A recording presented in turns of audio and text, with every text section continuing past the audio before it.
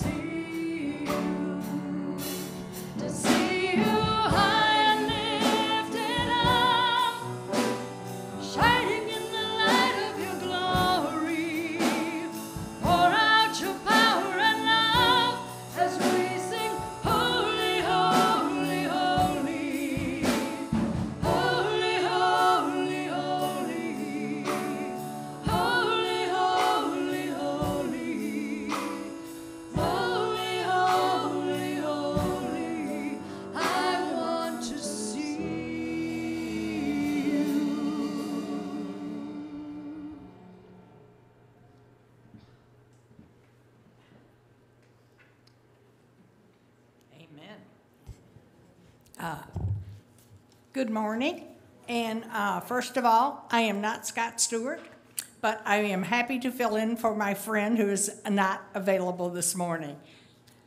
So please rise as we call each other to worship.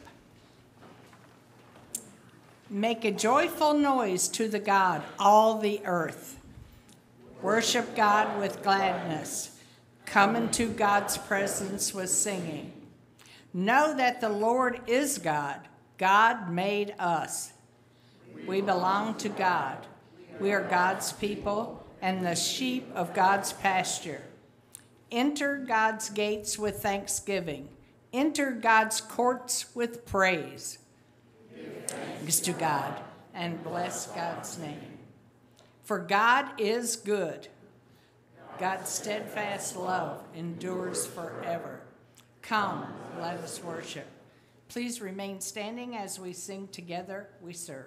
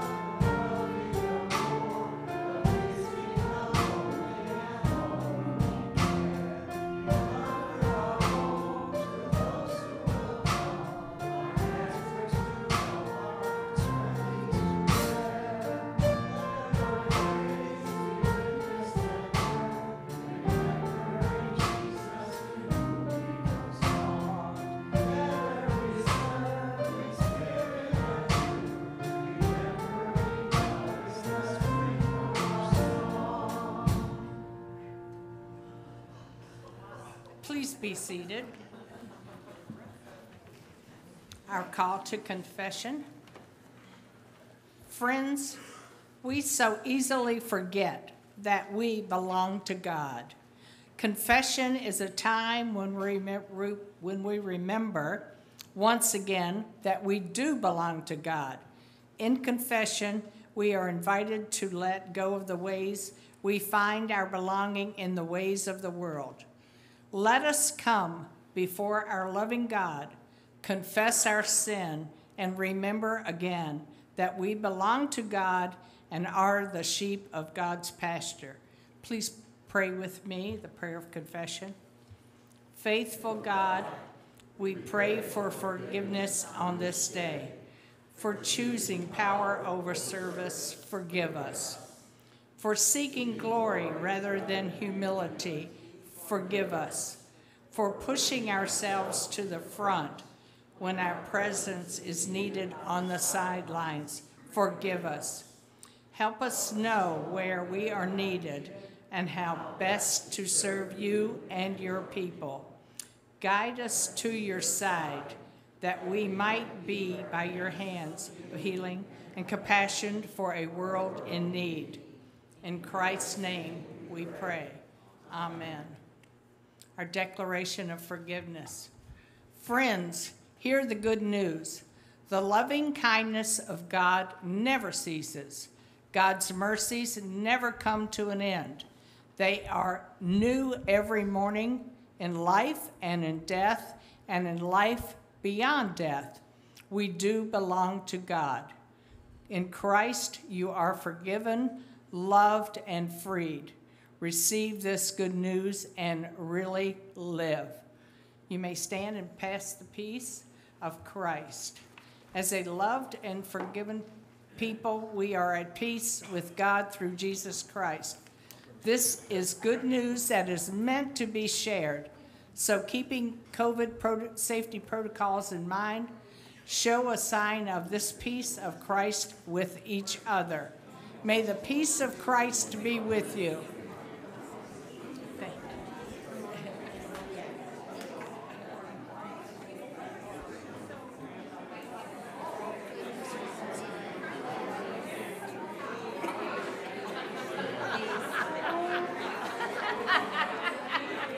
It was really good.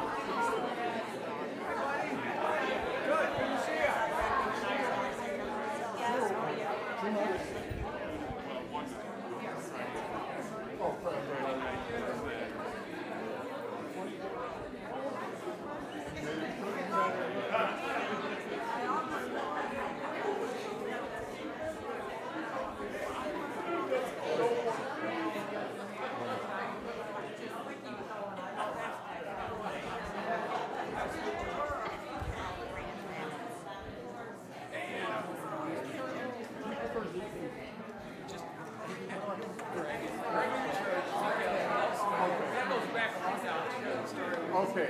Yeah.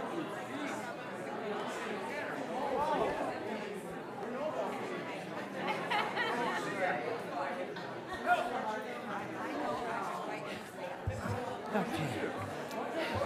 Now we will be seated for our first scripture lesson.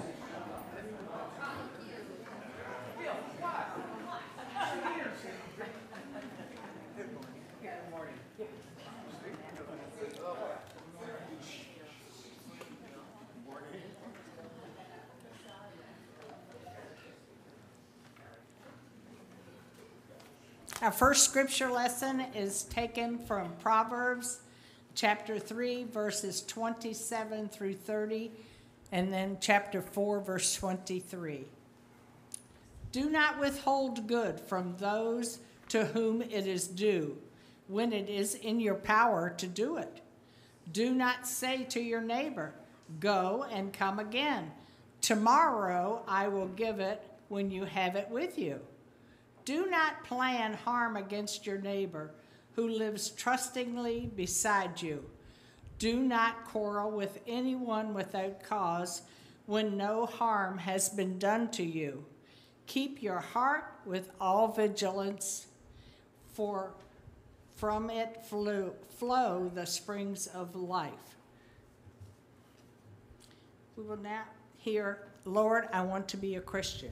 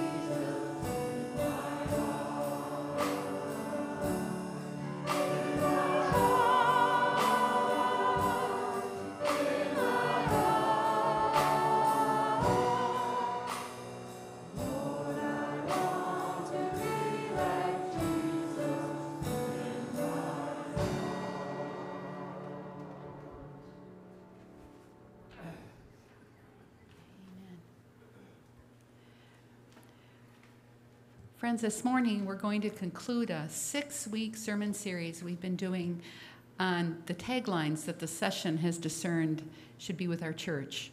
First Presbyterian Church in Muskegon, a place to worship, a place to belong, a place to serve. Today we're going to focus on the last of those taglines, a place to serve. And we will use the gospel text, Mark 10, verses 32 through 45. I invite you to listen for God's living word for us this day.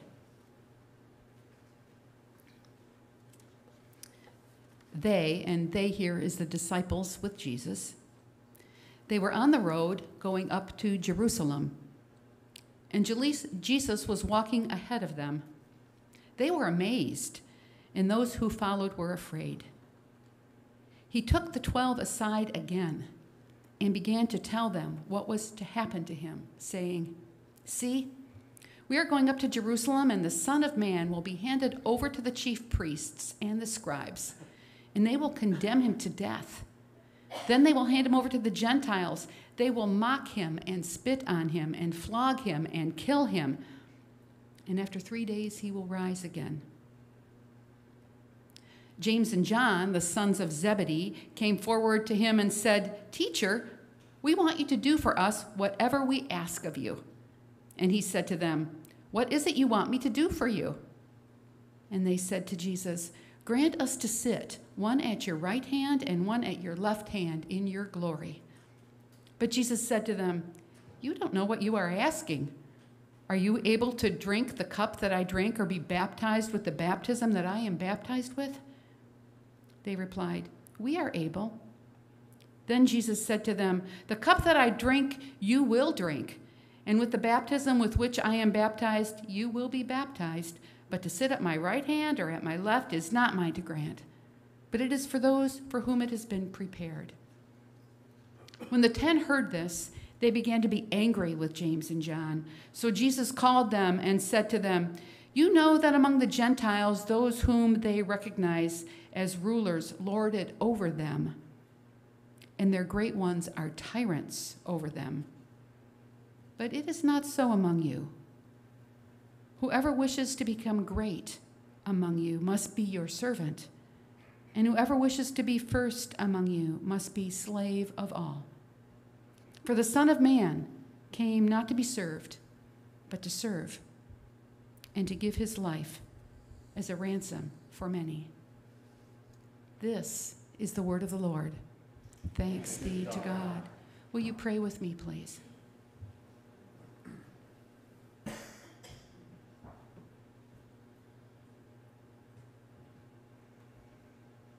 God, we do long to be Christians in our hearts and in our hands and in our feet and in all of who we are.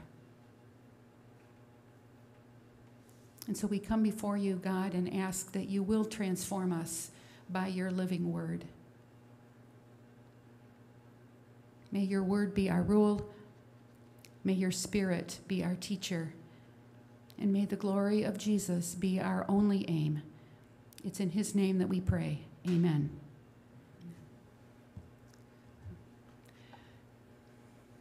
Well, a woman from a church I pastored years ago told me the story of sitting in the hospital room as her mother was dying. The mother and her husband had raised 5 successful children, and 3 of them lived in town. And when it became apparent that the mom was going to die, the other 2 were called back into town. And on one of those last days, one of the daughters from out of town came into the hospital room to say goodbye to Mom. She came into her mother's bedside, thanked her, kissed her, and then said, "You know, Mom, I've been wanting to ask you, can I have the sterling silver and the silver tea service?" No, this really happened, the silver tea service. The mother responded that all that was taken care of in the will and not to worry about it, but the daughter pressed one more time. And then the mother looked at all the children and said, "I don't want my last days to be about this stuff. Just promise me you'll work this out nicely." Well, this text we read in Mark's gospel today is not about silver tea service, but it does at the beginning have a similar feel to it.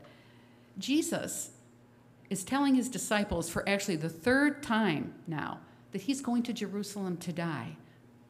And Jesus gives descriptions that this is not going to be an easy or a pretty death. It's going to involve mocking, spitting, torture.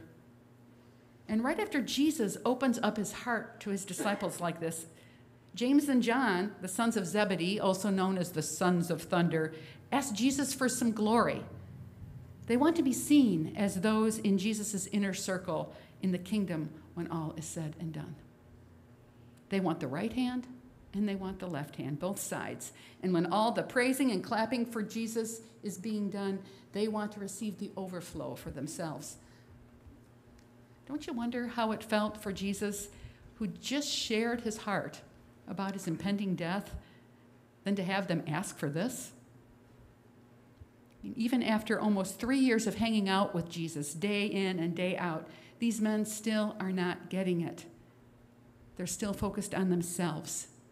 They equate greatness with position and prestige. They equate greatness with being seen with the powerful. They equate greatness with being served.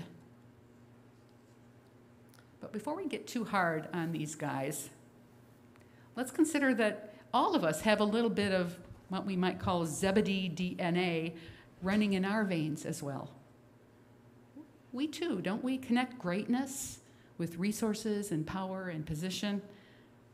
We in the church often measure great churches as those churches who score high in the 3 B's. And you know what they are: budgets, butts in the pews, and buildings. So let's not be too hard on poor James and John here, even though they're kind of irritating, aren't they? Jesus tells these men that they don't know what they're asking. They don't get what glory in the kingdom is really about.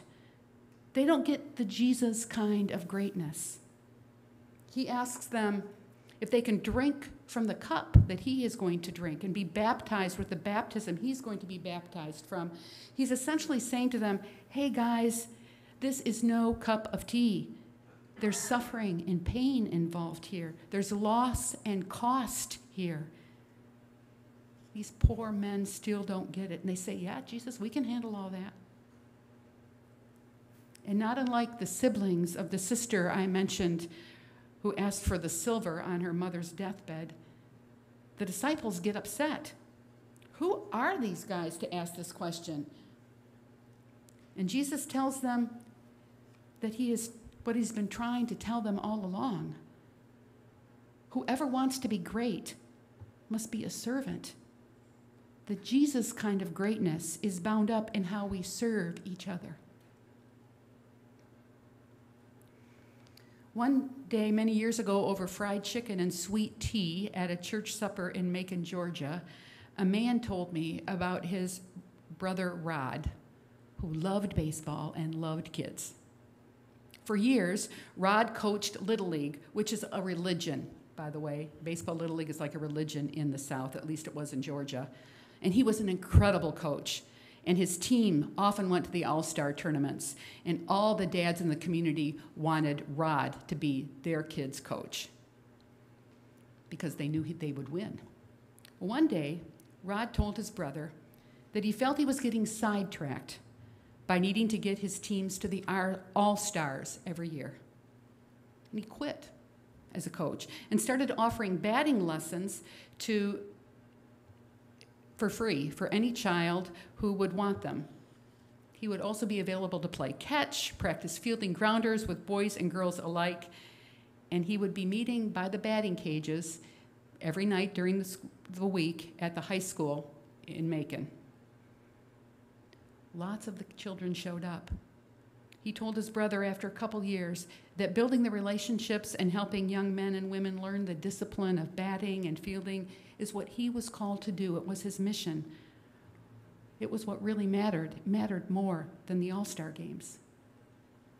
There's nothing wrong with winning all-star championships, of course, but yet Rod learned something about the Jesus kind of greatness. Rod learned the kind of glory that is found in the trenches when no one really sees what you are doing and where you give yourself to nurture human beings as winners in a different kind of way, not just winners on the field.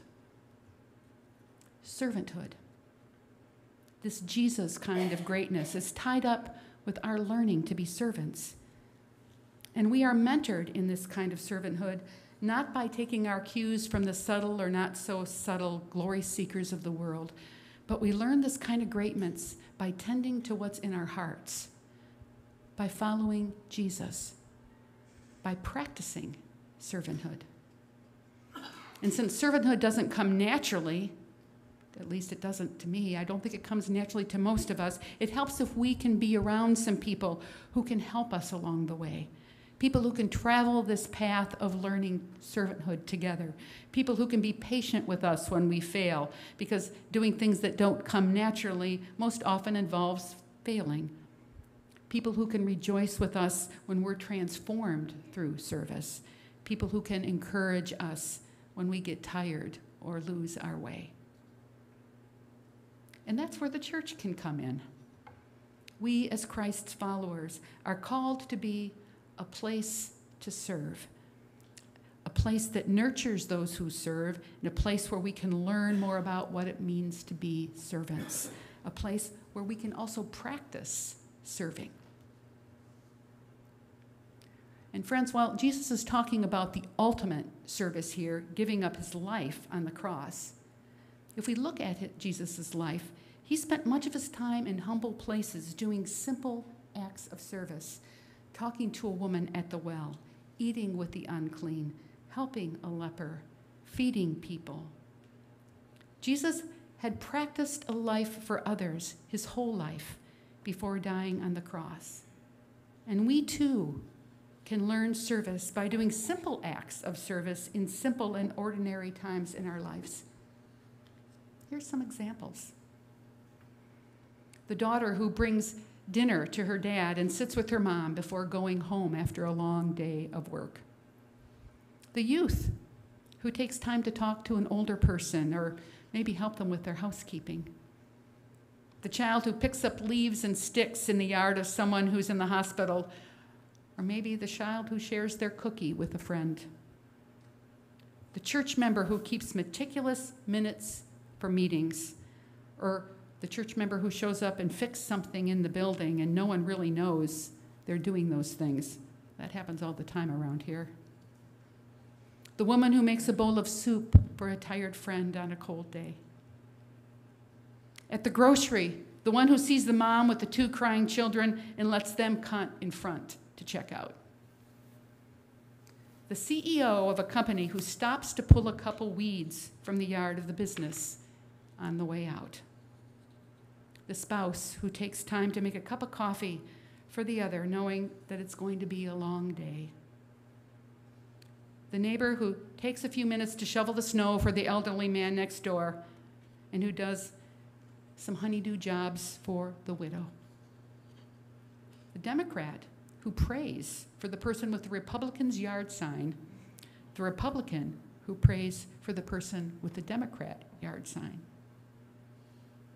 This week, the box of Halloween candy, the box out there for the Halloween candy for the bash, got filled up miraculously. People just dropping things off.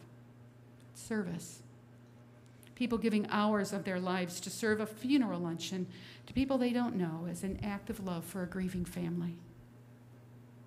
We could go on and on and on, couldn't we, about simple acts of service? I encourage all of us to cultivate a life of service by maybe adding one simple act of service to our lives each week.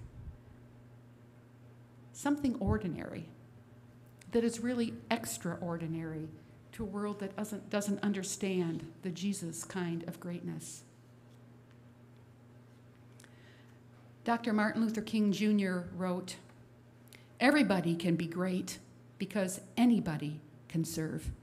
You don't have to have a college degree to serve. You don't have to make your subject and verb agree to serve. You only need a heart full of grace and a soul generated by love." Our culture teaches us to look for greatness in who has the most money, power, and time in the spotlight. This Jesus kind of greatness comes from a heart full of grace and a soul generated by love. And grace and love are things that come from God. And as our hearts get filled with God's grace, the grace overflows in service to others. Don't you love that last line in Dr. King's quote, "A soul generated by love"?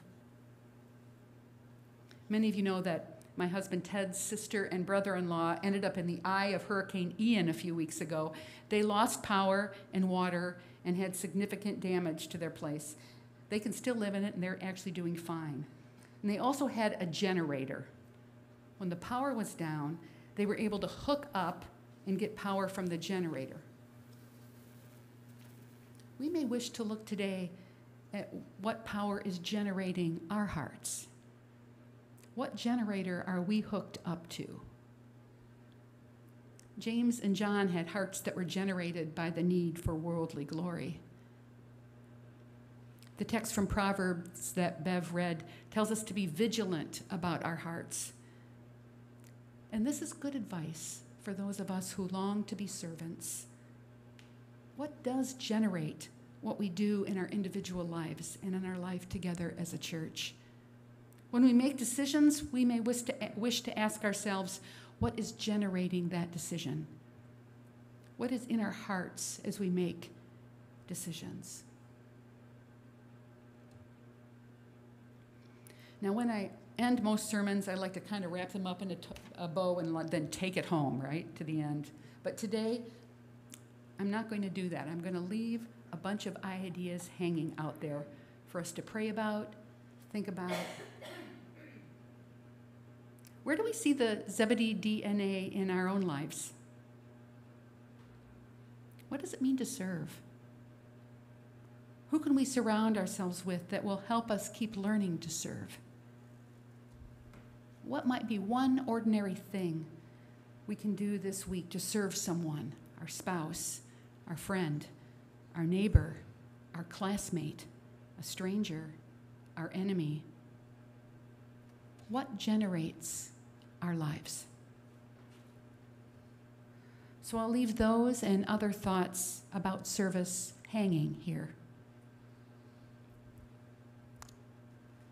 And with those thoughts hanging, my prayer is that First Presbyterian Church in Muskegon can continue to be a place where we learn to serve.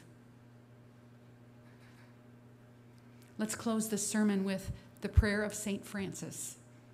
St. Francis lived a life of radical service for the poor. Will you pray with me, please? God, make me an instrument of your peace. Where there is hatred, let me sow love. Where there is injury, your pardon, Lord. Where there is doubt, true faith in you.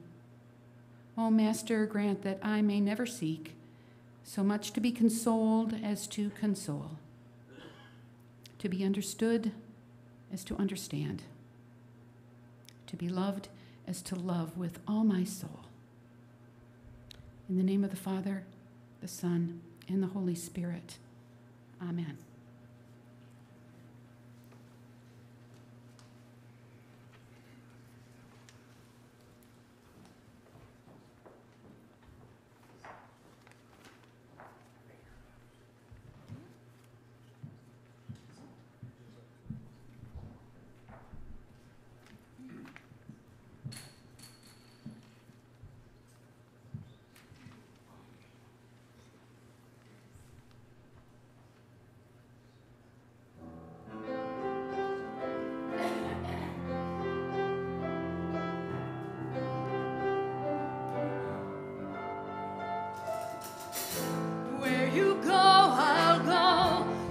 Stay, I'll stay. When you move, I'll move. I will follow.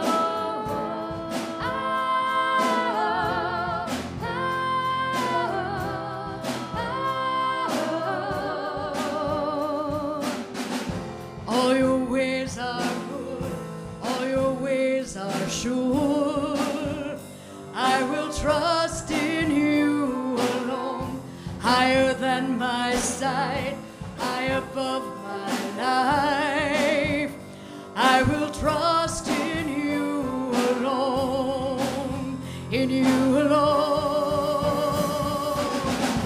Where you go, I'll go. Where you stay, I'll stay. When you move, I'll move. I will follow you. Whom you love, I'll love.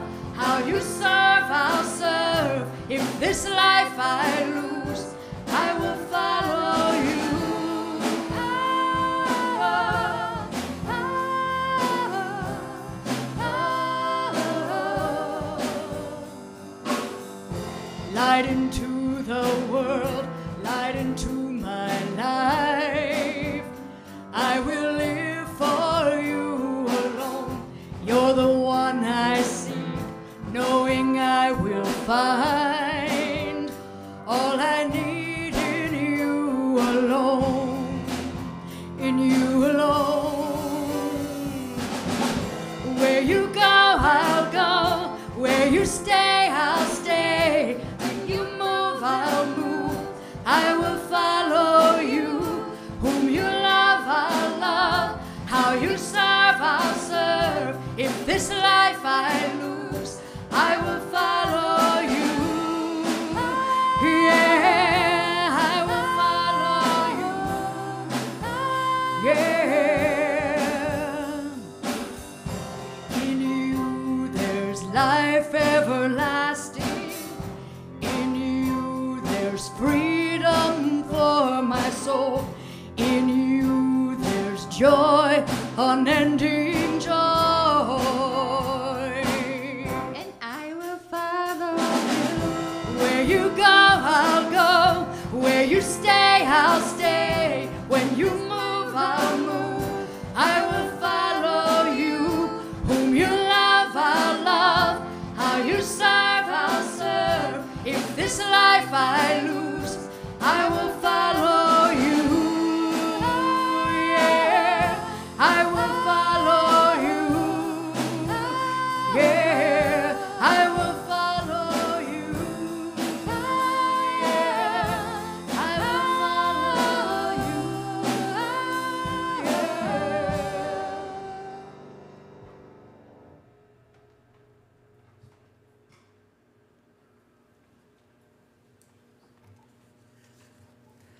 Amen. Amen. As most of you know, we are in stewardship season right now, and each Sunday in October, we've had one of our church members come up and give a minute for stewardship. And this morning, we will hear from Kendra Mills. Come join us, Kendra.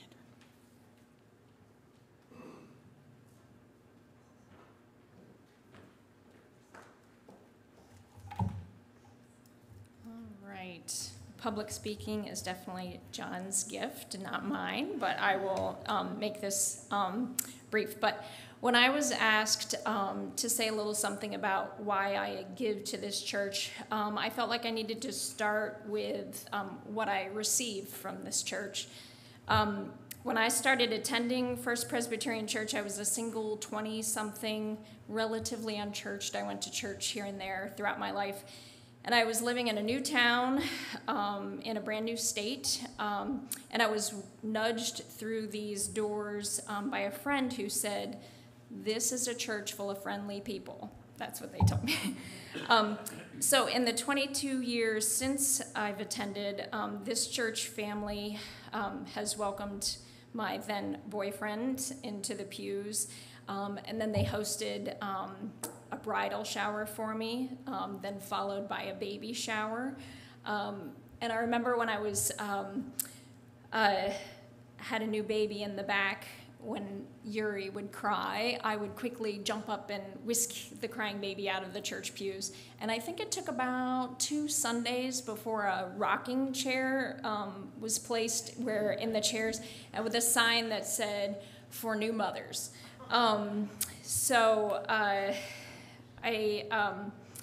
I have received bags of hand-me-down clothes that belong to your grandchildren, cherished books that were given to us to read to my kids, toys, bikes, lots of good parenting advice. I've received prayer shawls, and I know that this congregation knows that we heat with wood, so if a branch falls, we get a phone call that says there's a little pile of wood for us to pick up. I've received a small white vase with hand-picked wildflowers that was left on our front porch 23 miles away just because. When I was laid off as a photojournalist from the Muskegon Chronicle after 13 years, they didn't allow me to buy my camera equipment back.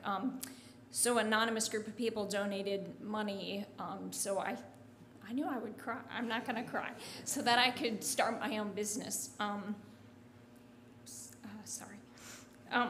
So here's the thing. I'm quite sure I'm not like an FPC favorite or a cherished, but I really believe that this church does this to all of those that get nudged through those doors.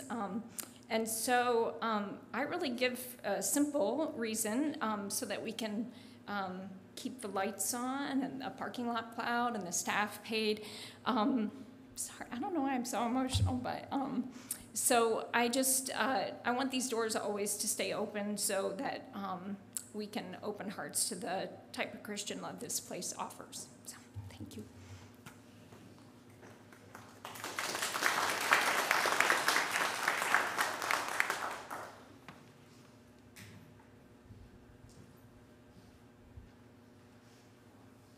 Well, who else is crying, right? I know. Thank you, Kendra. Thank you for sharing from your heart. And I also wish to thank our musicians this morning. Will and Gail, this is their first time with us in worship, and Havilah, thank you very much. You know, we don't, yeah. We clap for them not because we clap for performances, right? We clap for them because we give thanks to God for how they are leading us in worship. So thank you very much this morning. It's now time for us to pray together. And so I'm wondering if there are some joys and concerns that you would like to share for us to bring before God today. I will mention, let's continue to pray for the Olson family and their bereavement. Oh, I was so proud of you yesterday, I have to tell you. This sanctuary was packed. We were expecting 50 people. I think we had 140 for the service and then for the reception downstairs afterwards. And those of you who really showed that this is a place to serve by how you just humbly took care of people's needs yesterday. So thank you so much. I know it meant the world to Don. It meant the world to him and to his girls. So let's pray for the Olson family. Lord, in your mercy, hear our prayers. Other prayer requests this morning, friends.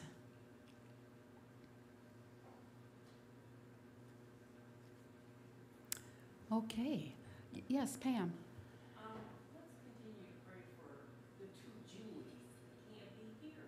The two Julies, Julie Stewart and Julie Ayers. Let's continue to pray. Is that who you mean? Yes, let's continue to pray for Julie Stewart and Julie Ayers and their families.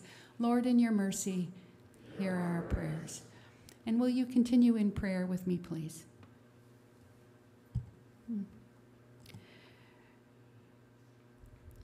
Gracious God, we do ask for the grace to follow you.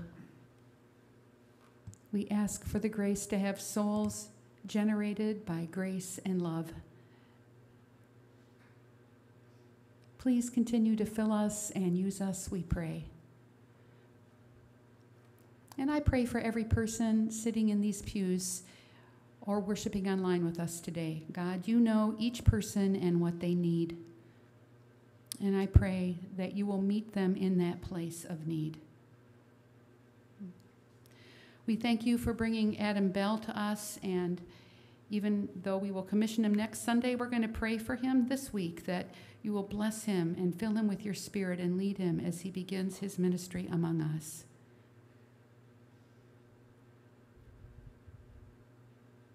We pray for our world today, God. We pray for all in leadership in our nation and in nations around this globe. We pray for a move of your spirit and a move of justice and a move of hope.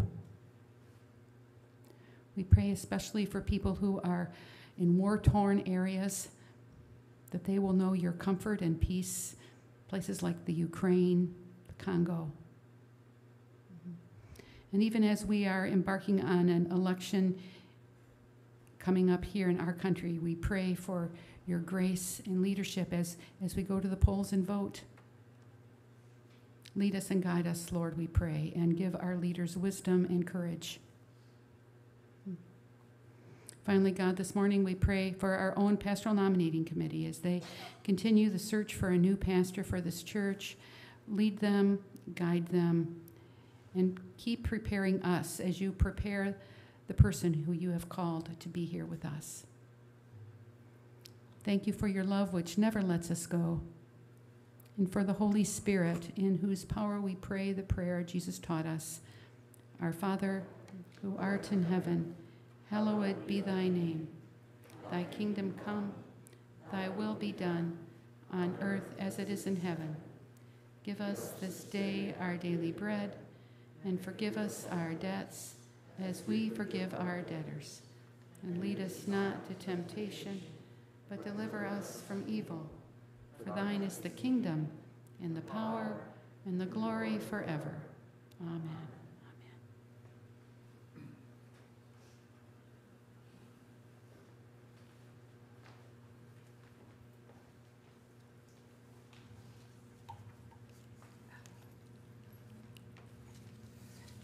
I would ask that you please sign the attendance pads so that we will get an accurate count of who comes to visit with us every Sunday, and that would be much appreciated. It's the red tablets in your aisle there, so if you could sign those, please.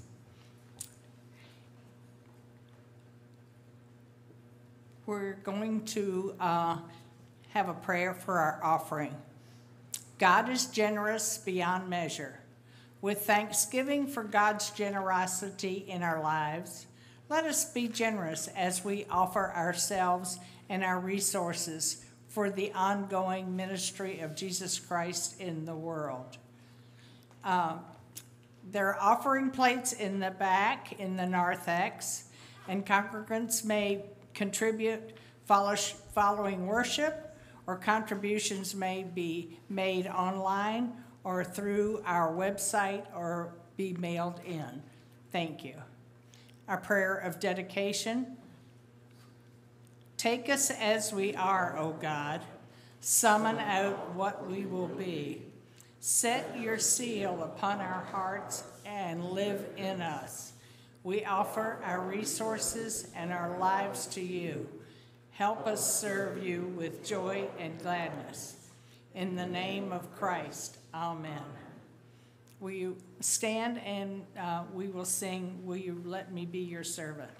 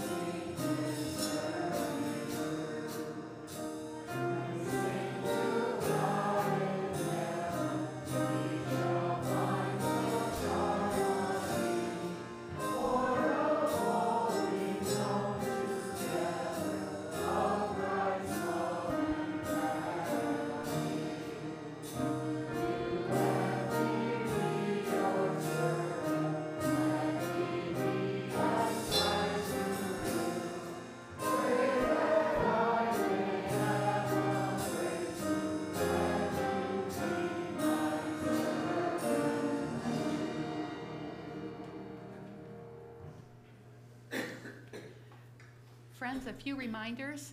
There will be coffee and other treats in the chapel. If you are new and don't know where the chapel is, follow the crowd around and you should be able to find it. A reminder to the youth, after you grab your snacks, please join us in the library. And then finally, everyone, please make a heart. Go downstairs, paint a heart so that we can get all those hearts up on the wall to show the heart of First Presbyterian Church. So even if you can't paint, go. Okay? Okay. Receive a benediction. May God walk in front of you to lead you. May God walk behind you to protect you. May God walk underneath you to support you. May God walk beside you as your companion and guide. Do not be afraid. The presence and love of the living God are with you always. Amen. Make me a channel of your peace. There is hatred, let me bring your love.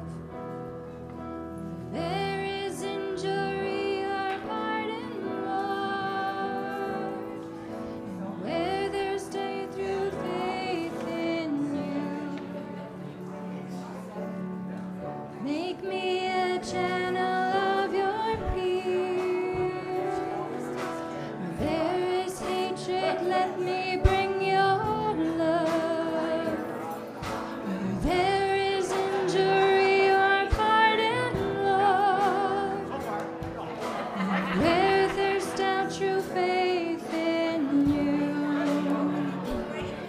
Oh, Master, grant that I may ever seek so much to be consoled as to console, to be understood as to understand, to be loved as to love with all my soul.